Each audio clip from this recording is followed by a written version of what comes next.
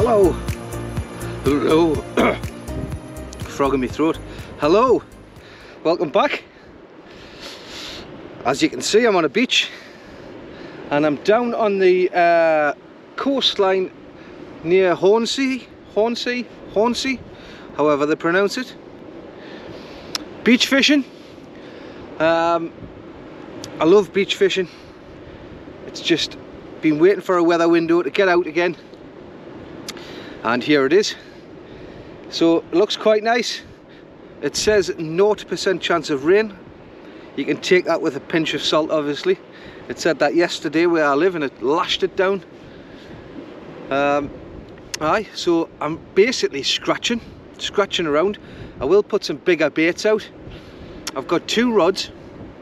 The first one is the Limitless Pro Sport 14 foot, which I'm still trialing. Just my mate gives it to have a go of, which is great, thanks to him. I had it on the last trip, but I haven't caught anything decent on it yet, so I haven't given it a run for its money. But it is a great caster. And today, actually, I'm trying the Achios Fury FX 420. It is the Energize Pro Edition. I'm just trying to read it off the rod. Thanks to Alex, the Awful Angler, for giving me a go of this, because it's been something I've been wanting to have a try of for a while. And I've just cast it out and I've ran out of line on that 5,500 reel. I've never ran out of line before on that and I haven't lost any line like recently. So first impressions are wow for casting. I wasn't sure it's a 3-piece, and I've never used a 3-piece rod before. And I thought, whoa, 3-piece rod? I use a 4-piece lure rod, so I don't know why I had any apprehension about it, to be honest. I just didn't expect it to go like that. But and I only put a 4-ounce lead on it, bomb lead. So I'm gonna have to swap reels. I'm gonna have to put an 8000 Surf Blaster on there when I bring that back in, because I was walking back up the beach, like literally no line left. Luckily I'd put a decent knot in it. So first impressions on that for casting is boom, that's a beach rod and a half. Like I say, the Limitless, I'm really trying my best to get a decent fish on it. I might get a thornback today, hopefully anyway. I will target them. Anything thornbacks, bass, dabs, flounder. We'll see, we'll just have to wait and see. Not my neck of the woods this, so I just thought I'd give it a bash. It's a nice day. Had a nice drive down, lovely area coming in the last 40 minutes of the drive. You know, the fields and the sort of Norman churches and stuff like that. Very nice place. Withensea near there. I was just trying to take in as much as I could on the way. So yeah, I've just put out ragworm on that one, lugworm on that one, or the other way around. We'll see what bites and see if we can have a bit of fun and bring a few fish in. I'm not bothered about size really. It would just be nice to get a few fish on the board after just the one dogfish on the last trip. So I've got everything I need. I've got squid, I've got hermit crab, I've got bluey, I've got ragworm, and I've got big long frozen blacks. Freshly frozen, if that makes sense. I haven't been frozen too long. So yeah, wish me luck, and I shall bring you back if anything out the ordinary happens, like I get a fish. Come on, get a fish.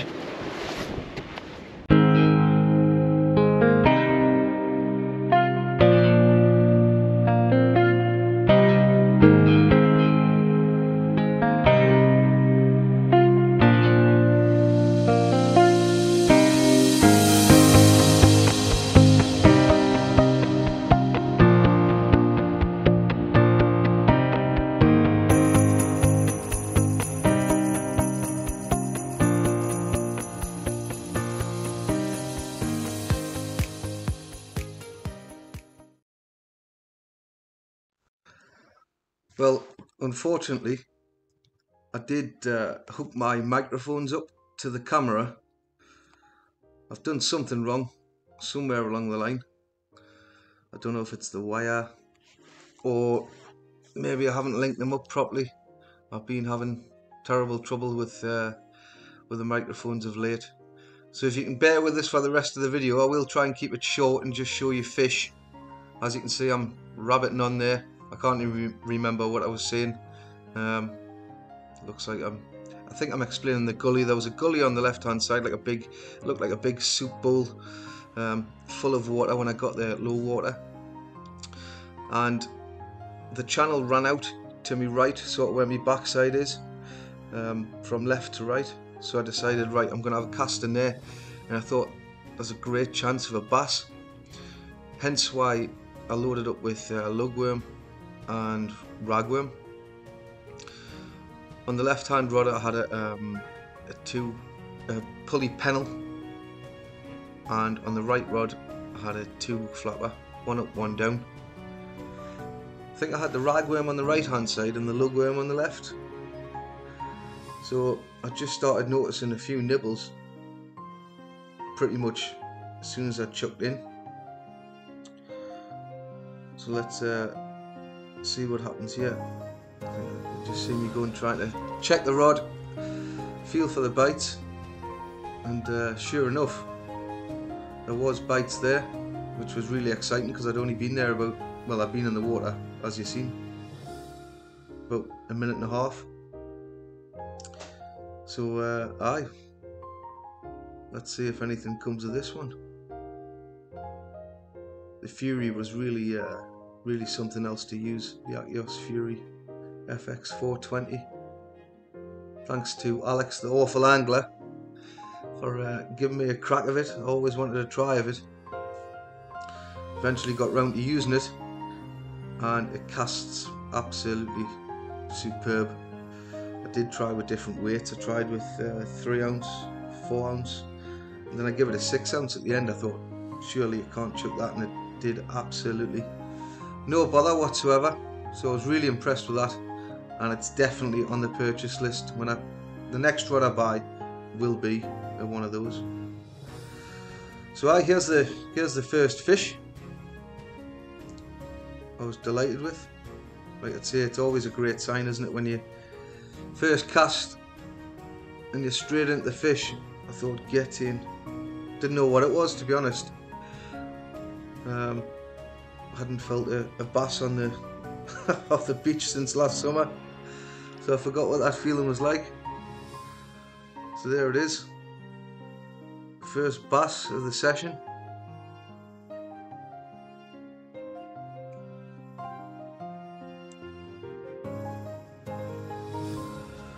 Aye, so lovely 35cm bass. It's quite deep hooked actually. We did manage to get it out. I couldn't manage to see it with my eyes where the hook is. I couldn't feel it. I had to give Alex a shout to give us a hand, and he came over, and the second pair of eyes sometimes helps, doesn't it? So aye, we've got it safely back in the water. I think Alex took that one back to the water. Thanks to him for giving us a hand. I just couldn't see it. Couldn't see it at all.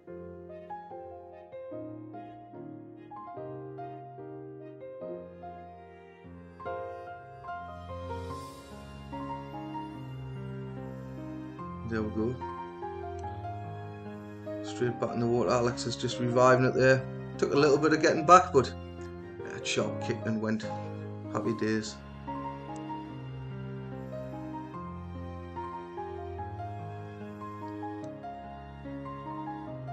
And then before you know it, the other rod is bouncing. I didn't even have a chance to get the other one back in the water before the Limitless started giving us a shake. That's a much bigger heavy duty rod. It pulled that in like, well, I didn't realise it was on actually at first. I thought, I wonder if it was a crab or something. I could feel a little bit of weight, but a small fish like that is very little work for that Limitless rod.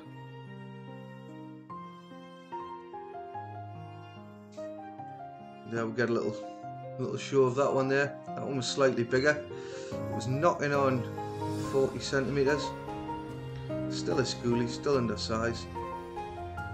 But as with all well, pretty much 99.9% of bass I catch, they go back, unless occasionally I do bring one back for a bass and chips, which is very seldom. Sometimes when I'm camping, I'll keep one if I'm fishing and camping, just for the fire, but that one went straight back and I was over the moon with that. I'm just explaining there that I'm definitely in the right place with that gully running from left to right. I knew it from when I was looking from the top. I just thought it just looked so bassy. So I was over the moon. It's nice when you do a little bit of research first and look at it at low water as the tide's pushing up. So I was happy with making that decision.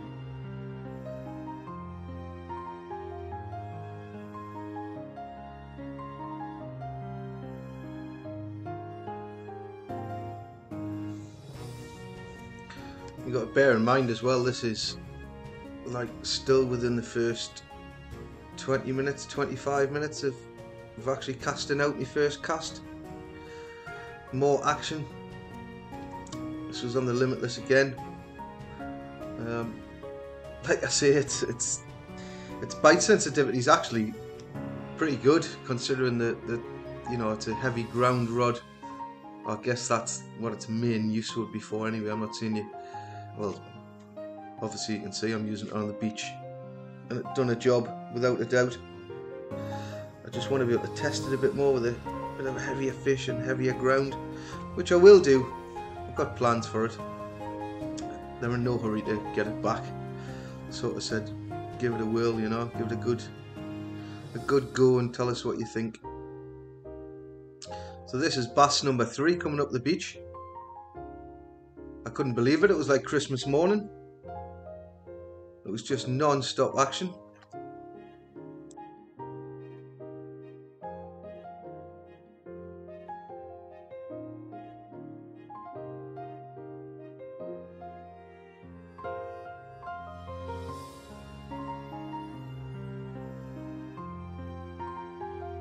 There we'll have it.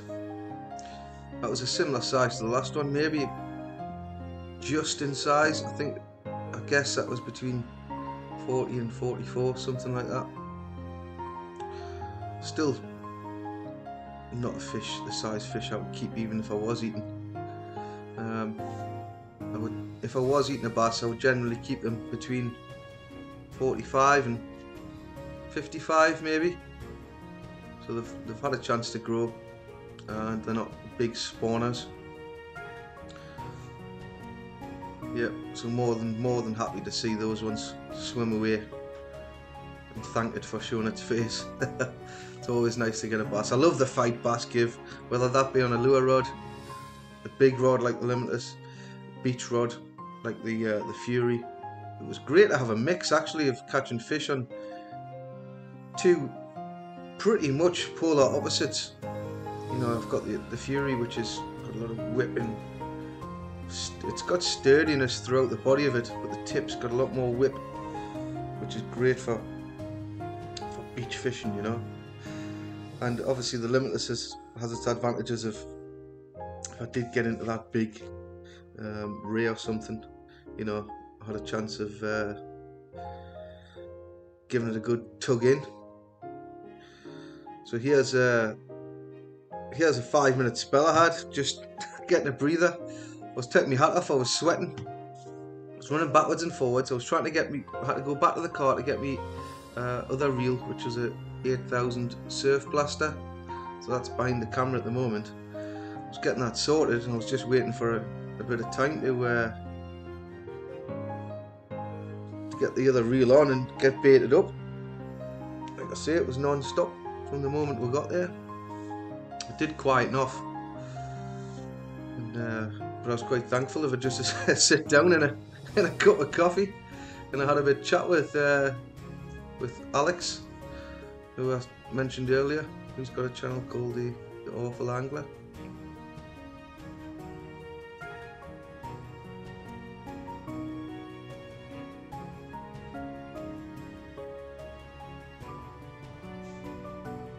Here is Alex. I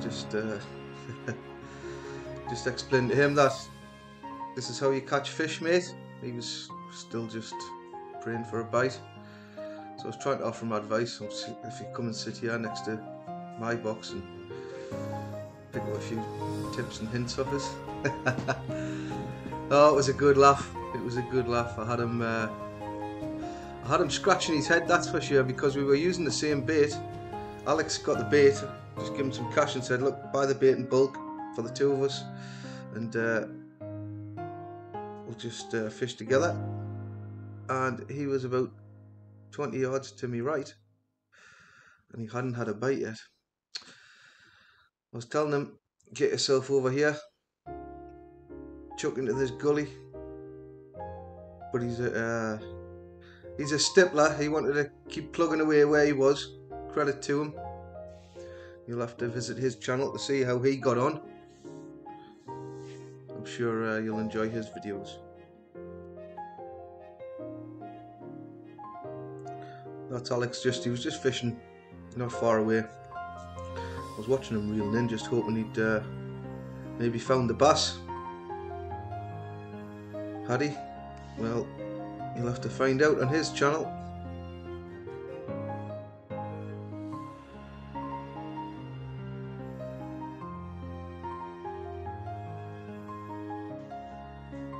Well, I wasn't sure what to expect here when I was reeling in. I thought maybe a small thornback or something like that. But I just kept reeling. The Limitless made really light work of it. I chucked that one out quite a way actually, which is surprising because, like I've always said, I'm not a massive caster. Just your average Joe, I suppose. But I didn't know what was coming up here.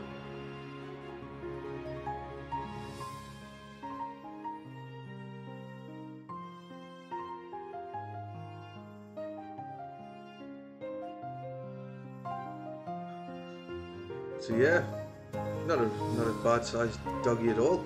It's a lively one. Don't often get them up here on the Northumberland coast. You do catch them, I'm sure there's lots of people caught them.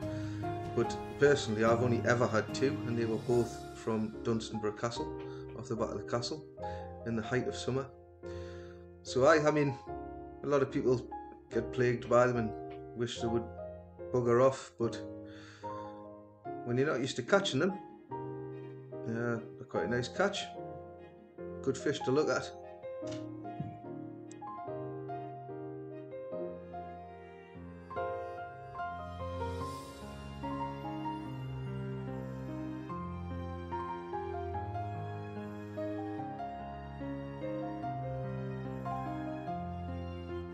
So before I had a chance to do anything, it was back to reeling in again.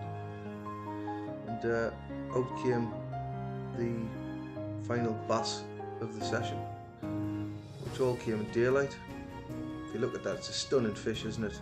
I'll never get bored of catching them. They're just a magnificent specimen. Beautiful colours, just finely tuned.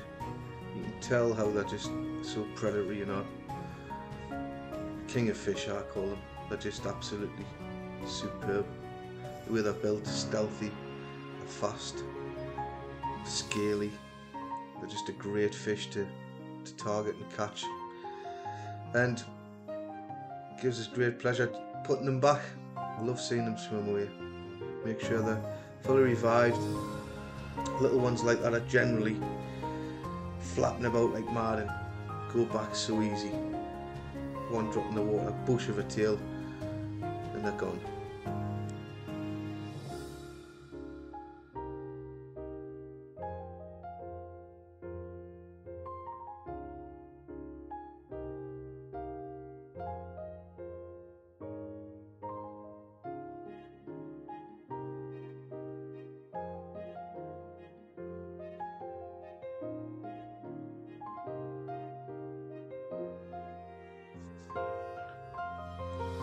So here I'm just, again, I didn't know what was coming up.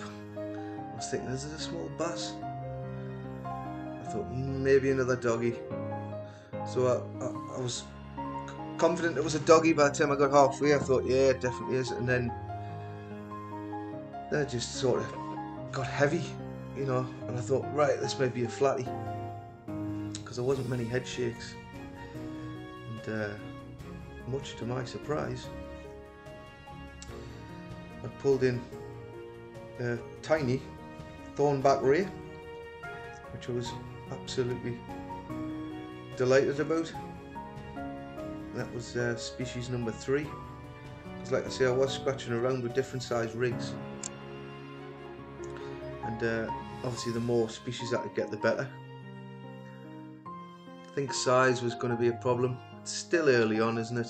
Although, you know, I've been watching other people's videos and been catching some crackers, but as for this particular day, we're all just quite small what we're catching. So that's a lovely thornback ray. Just giving Alex a shout over, just to basically double identify for us. I was confident what it was, but there was no thorns in it. And it had a few like markings on. I've only ever caught one before, which was at Silith Prom, which was about 2 years ago, and I just wanted to get Alex in to give us his confirmation that it was a thornback ray. So I was over the moon, and aye, that goes back as well.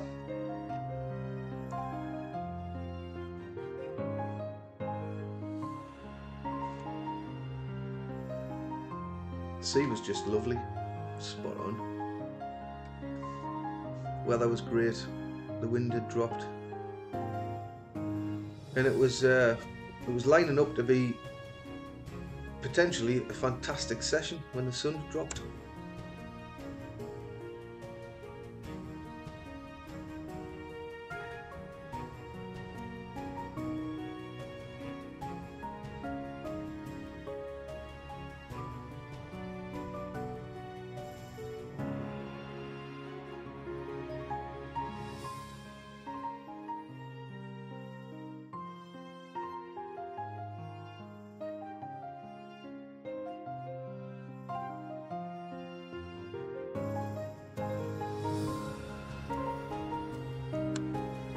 Yeah, so I'm reeling in again with another weight, and I was saying to Alex, this is a much better fish, much better. This is a cracking bass. To be honest with you, I'm pleased the audio played up on this bit, because I wouldn't say I was embarrassed, but it was a bit sort of egg on your face time, because I was sure it was a bass, and I thought, that's giving a cracking fight. Hence why Alex grabbed his camera and came over. But unfortunately, it wasn't a bass, but it was another doggy, which kept us in the game and added another fish on the board.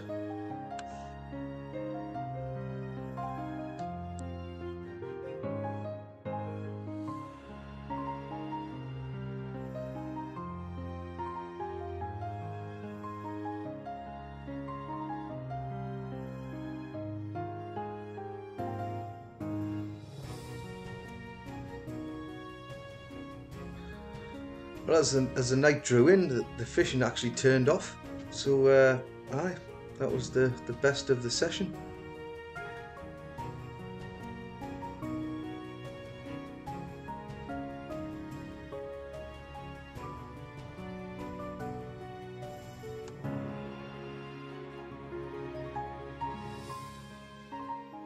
So it was just time for one late fish. I mean, this was 2 hours after darkness.